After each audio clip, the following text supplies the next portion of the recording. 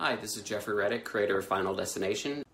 Greetings, Slashaholics. This is David Bergantino, author of the Freddy Krueger's Tales of Terror books, the Bard's Blood horror Shakespeare books. Hey guys, this is Jason Brooks, Jason Voorhees from Friday the 13th Vengeance. Hey, this is Slasher Pepper.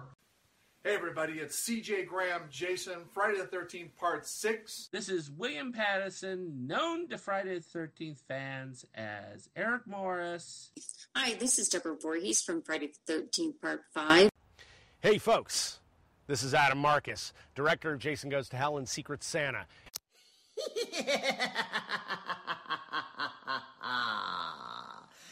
Hello, kiddies. This is John Kassir, the voice of the Crypt Keeper. Hi, this is Kane Hodder, better known as Jason from Friday the 13th, Victor Crowley from Hatchet. And you are listening.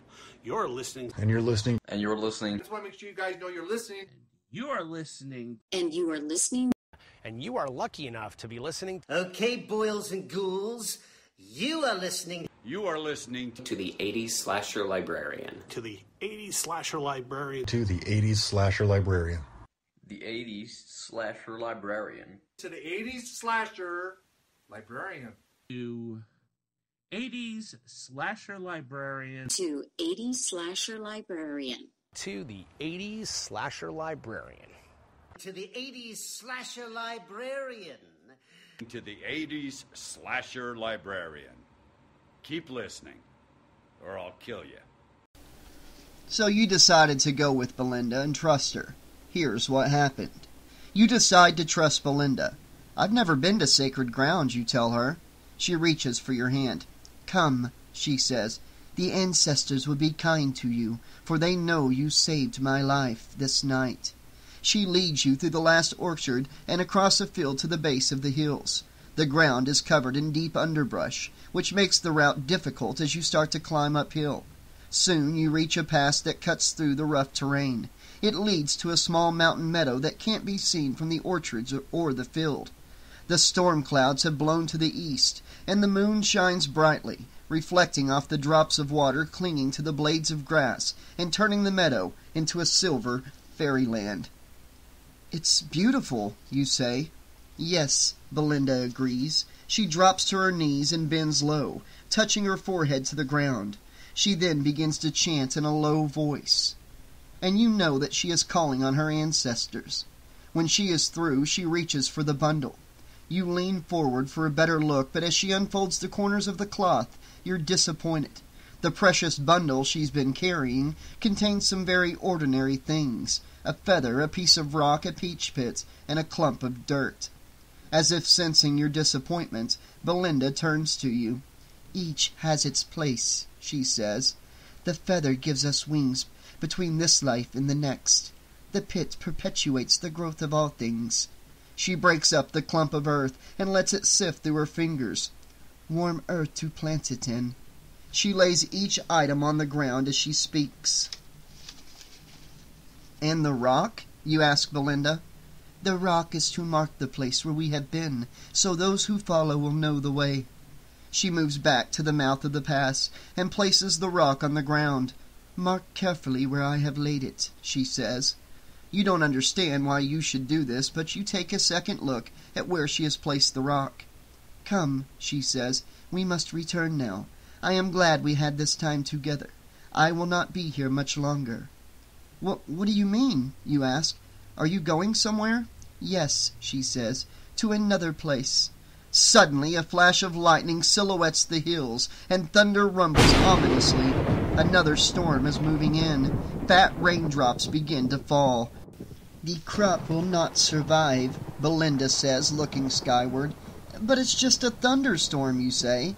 No, she says, it is more. The ancestors are speaking. She raises her hand in salute as she turns to go into the picker's cabin. Remember the place of the rock, she says, and goodbye. You run the last 100 yards back to the house. You are drenched and shivering. It feels as if the temperature has dropped 20 degrees in the last half hour. You barely make it inside before hailstones, the size of marbles, come crashing to the earth from the black sky. You take a hot shower and crawl into bed exhausted. In the morning, you're glad that Harry isn't there to see the damage.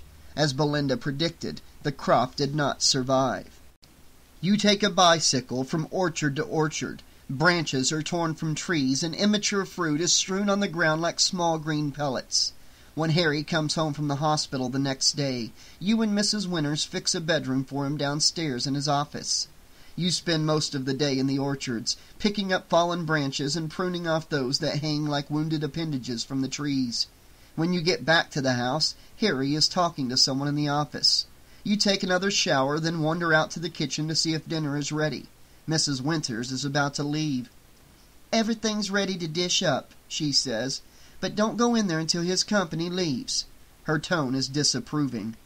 "Who's in there?" you ask.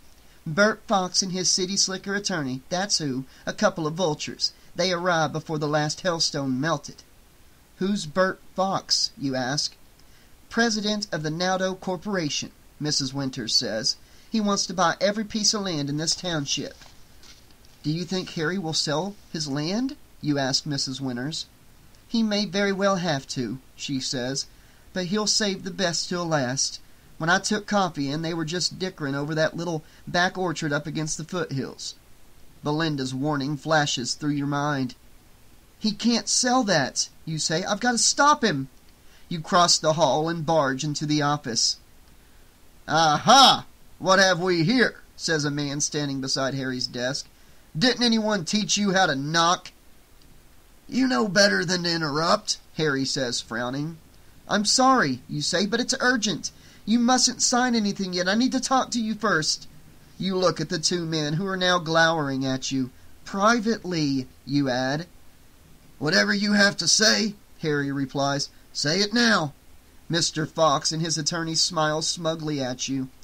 "Speak up," says the attorney. "What's the urgent news?" You weigh the possibilities. Should you risk being laughed at and tell the truth, that Belinda, the crazy Indian woman, said not to sell that piece of land?